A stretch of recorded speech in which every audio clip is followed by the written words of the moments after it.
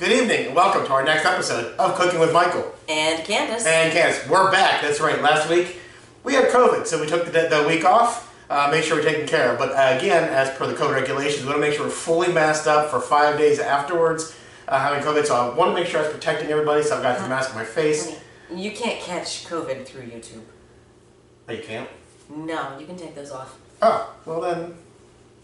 Hey, there we go. Oh, hi. How you doing? Good. All right.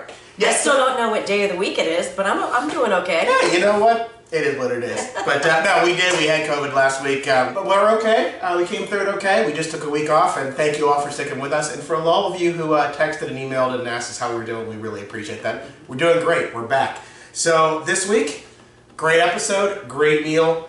I'm excited about doing it. So we're just going to go ahead and jump right into it. First things first, as always, we want to thank Andrew. If you're in the Germantown, Maryland area, stop by the Fox Chapel Shopping Center, go to Chapel Beer and Wine, see Andrew. Today is a beer night. Why? Because beer. I didn't get wine yet. So I haven't been back. Actually, I want to thank one of our viewers, too, who dropped off the beer for us during the worst of COVID. Yes. That was actually really funny and awesome. She sent a picture to me via text and said, your beer and wine is outside. We thought she was kidding when she said she was going to bring us beer and wine. Yeah, she wasn't. Thank God. I need after 3 days of being with my family. I mean, you know. Thank you, Katrina. Thank you, Katrina. So anyway, tonight we're gonna make chicken ranch twice baked potato. That's right. Great dish, quick, easy, and we're gonna show you how to make it even quicker than typical twice baked potatoes. You may have watched us make twice baked potatoes before. We have done a recipe. Just the plain ones. Just the plain potatoes. And kind of do that, but we're going to add some real fun stuff to it. So here we go. The ingredients you need, you know, I thought with COVID that meant I would never have to eat cheese again. Nope. First episode back, we go right to the cheddar cheese.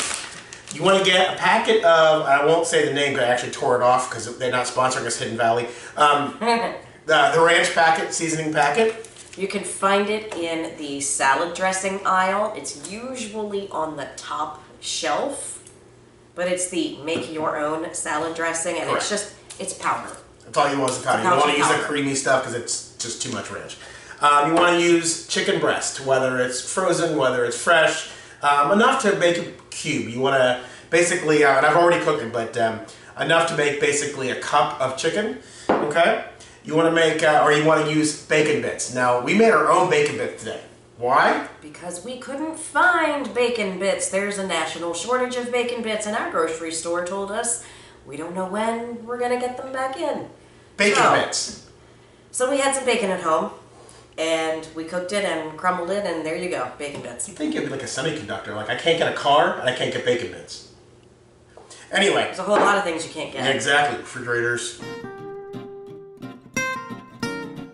So anyway, and oh my fuck, that's hot. Potatoes. We use roasted potatoes. I actually cooked them ahead of time too. So in the microwave. Yes. Because it's faster. Exactly. You can cook them in the oven. It takes about 15 minutes on like 400 degrees to cook a baked potato in there. But these damn things, those are very hot. These things are enormous, so they would take a lot longer. And it, honestly, you put them in the microwave real quick, real easy, and they're just as good. So, all right, the chicken. You know, I haven't done this in 2 weeks. Let me do this. Should I do this? Yeah. You can see there's... Tall people, tall people. Basically, what you want to do is you want to cut up into small little pieces, little chunks there, okay?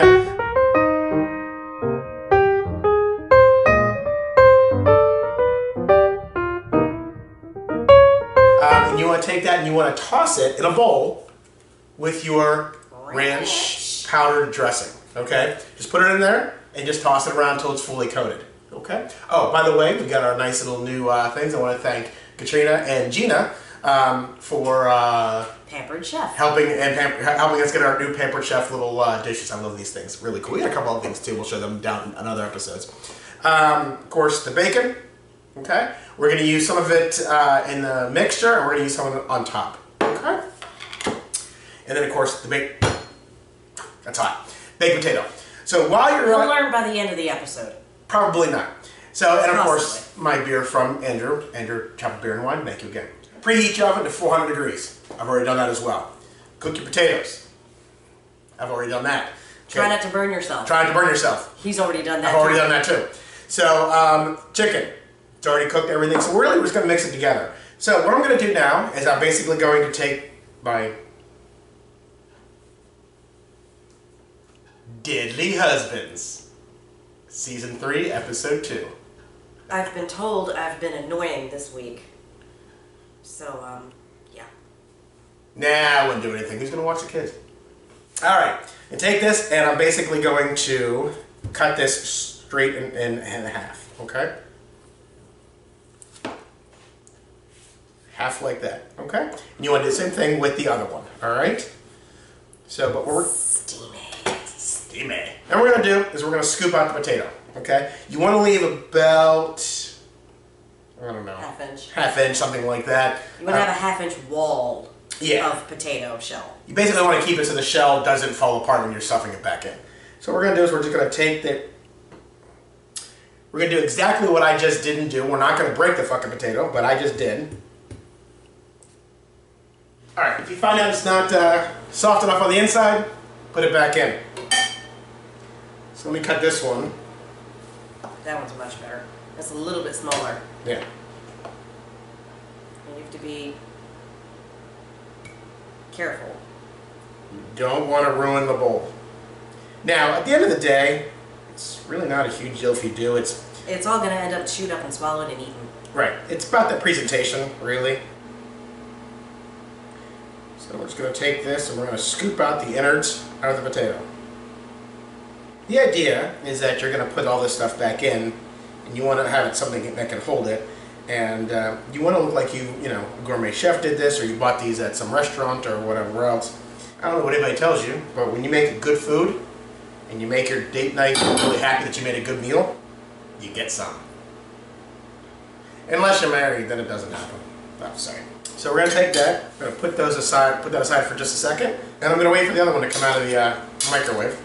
So you take it back out, falls apart, because you already screwed it up. Anyway, let it sit, cool off, okay? So while it's sitting there cooling off... what? Let it sit and cool off? Maybe the COVID's still there. Should I take my temperature? Maybe I should put the mask back on. Maybe. Maybe. I think it damaged your brain. Maybe. Could be. I'm going to drink my beer while I'm letting that cool off a little bit, and then we'll be right back. We'll show you how to mash it up and put it all back in the oven. Alright, so we took the other one out, we let it cool off, we did dig it out a little bit. The key is to have them as cooked as possible. Correct. Cook them as much as you can before they turn to styrofoam. Yes, because that's when the softness comes out and you can dig them out. That's correct. So anyway, so what I'm going to do, the potatoes that we scooped out, I'm going to use our... Smasher. So our kids have really gotten into Phineas and Ferb, so if any of you with kids that Phineas and Ferb, this is now our Smashinator. Alright. So, my daughter loved it too. She was one of her favorites growing up. We're just going to mash it all up, okay? And then, once we kind of mash it, we're going to take the chicken. Just going to dump all the chicken in there. Okay? Chicken! We're going to take, oh God help me. We're going to take just a little bit of cheese, like 1 or 2 or 3. No. You're going to dump the whole bag in. No, we're so not. It's like 3/4 of a cup. Then we're going to take our bacon. Bacon, you can never have too much bacon. You can never have too much cheese either. Yes, you can definitely have too much cheese. So anyway, so it'll look like that. And basically what we're going to do is we're going to just stir this all up. Get it all mixinated. Mixinator. I used to call my daughter Doofenshmirtz. She used to get so mad at me. I'm not Doofenshmirtz. Alright, so basically it looks like this. Lactose intolerant people. Lactose intolerant. Tall people. Bitch. Lift the bowl up. Sorry. So it looks like that. You can see nice mixture. Tall. Okay? Alright. Now what we're going to do, cookie sheet, baking pan, whatever you want to call it. I'm going to take my fucked up potato, and I'm going to take the one that's actually halfway, you know, done right. And I'm going to then just scoop this back into the potato. Okay? Scoopinator. Scoopinator. Again, you just want to fill the potatoes back up with the mixture. Okay? Use it all. Then you take it and you put it in the oven, 400 degrees for 20 minutes. Do not walk away from them. Because what you want to look for is a light brown crust on top. Not a lot, just a little one, okay? But anyway, so we'll let that go for 20 minutes. Oh, let me set the timer. Set your timer. Inator. Yes, set your timer, Inator. So when that goes off in 20 minutes, we'll come back, we'll take them out, sprinkle just a little more cheese on, like a piece of cheese. You see a little mouse emoji going. We'll put a little more bacon on it, and stick it back in there just to get the cheese to melt, and then we'll take it out, we'll try it, we'll taste it, show you what a great, great date night, quick date night dinner this is. Eat, drink some beer, and have some fun. So we'll be back in just a moment. Sit tight. All right, we're back. About 10 seconds or so before it comes out of the oven, and then we're going to do the next step. So put it down. Hey, look, it's done. I'm going to pull it out.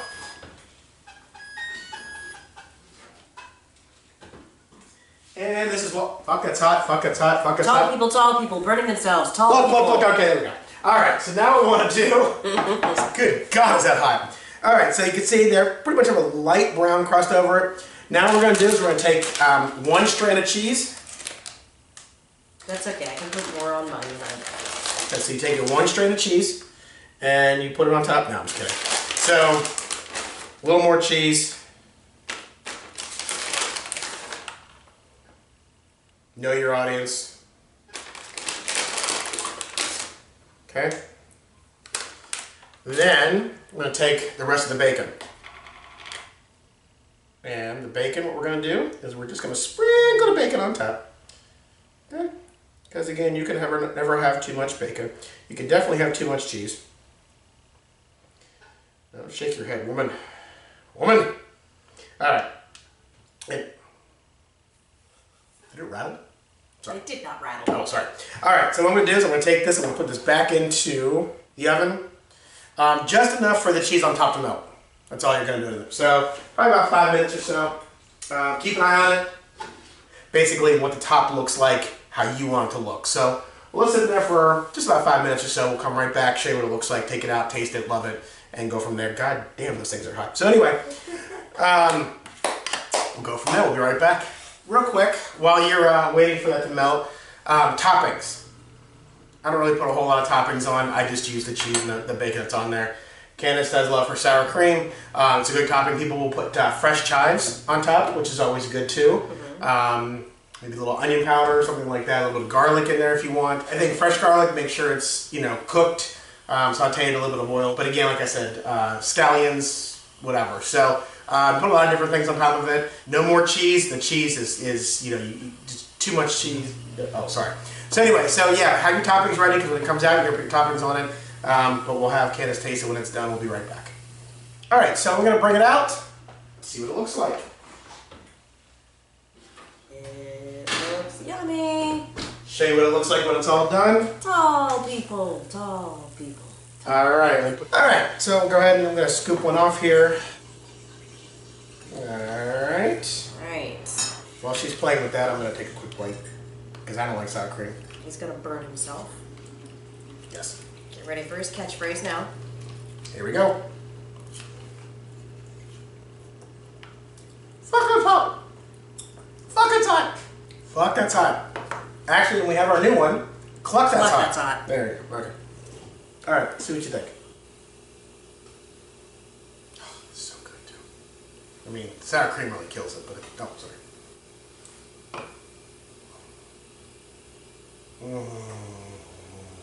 Yeah, it's kind of melts in your mouth, doesn't it? It's fantastic. Alright, so that's it. Real quick, real easy. It is chicken ranch twice baked potatoes. Okay, real simple, real easy to make. You can see these are big, so this is actually a meal in and of itself. Yeah. Okay, you can use it as an appetizer if you want to, but really it's a meal in and of itself. Yummy, quick, easy, fantastic date night. So, as always, please share with everyone you know. As we always say, I don't care if you like the people, just share it with them anyway. Walk down the street, tap them on the shoulder and say, hey, I got a great show for you to watch. And give them our website, cookingwithmichael.us. We have our new merchandise is up there now.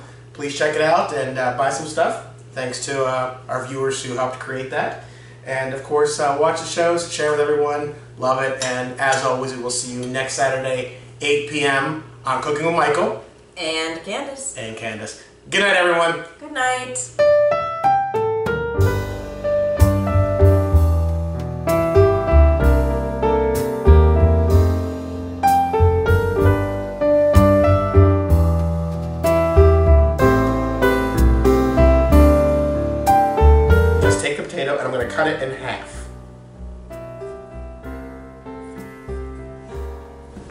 Hold that thought. Little bit of chicken fried, cold beer on Friday night, pair of jeans that fit just right. I hope I hit record. Get it, get it.